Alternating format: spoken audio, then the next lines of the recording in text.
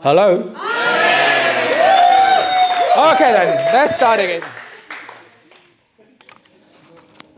Okay, good evening everyone.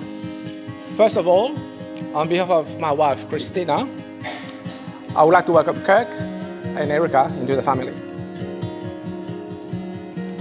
I also would like to welcome all relatives and friends of both families and thank you all for coming.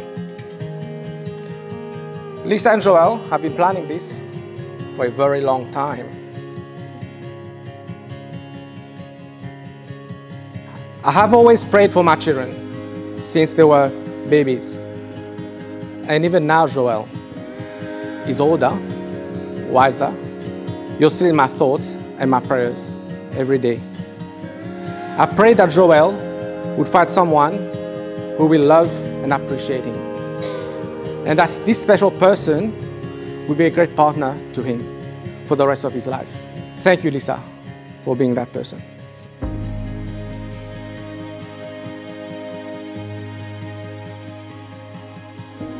I wholeheartedly believe that a soulmate is the person destiny has chosen for us, our missing piece.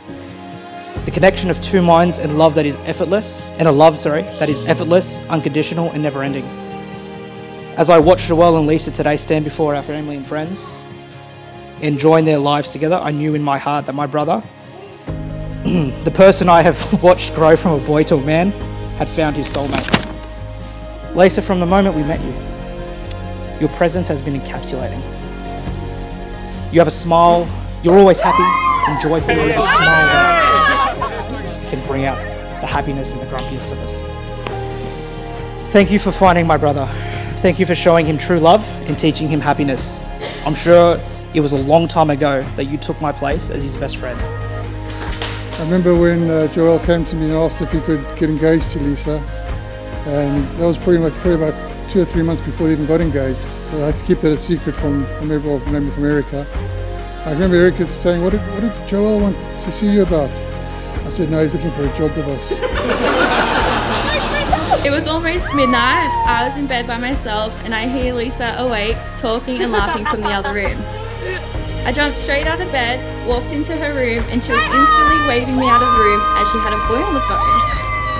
Any guesses on who the boy was? Correct, it was Joel.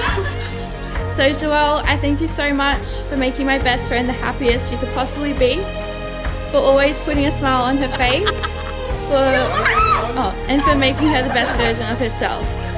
Little did I know the mystery boy on the phone would be the most important person in her life today.